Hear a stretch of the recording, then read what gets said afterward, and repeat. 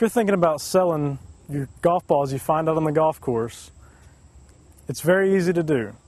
My name is Garbett, and I'm with Echo Farms Golf and Country Club, and I'm going to teach you how to sell golf balls you find out on the golf course.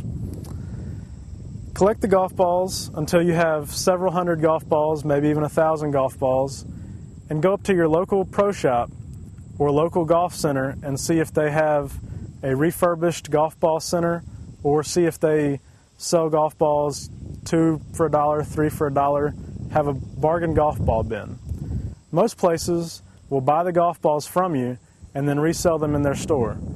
Sometimes you may wish to make it a hobby or a small job to go into the local ponds at golf courses or into the woods and search for golf balls there.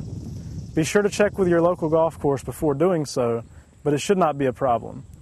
Make sure that you always carry the golf balls back to the pro shop and sell them back to the pro shop that you get the balls from. After doing this, you should get a cut of the money, and maybe it'll make it worth your while.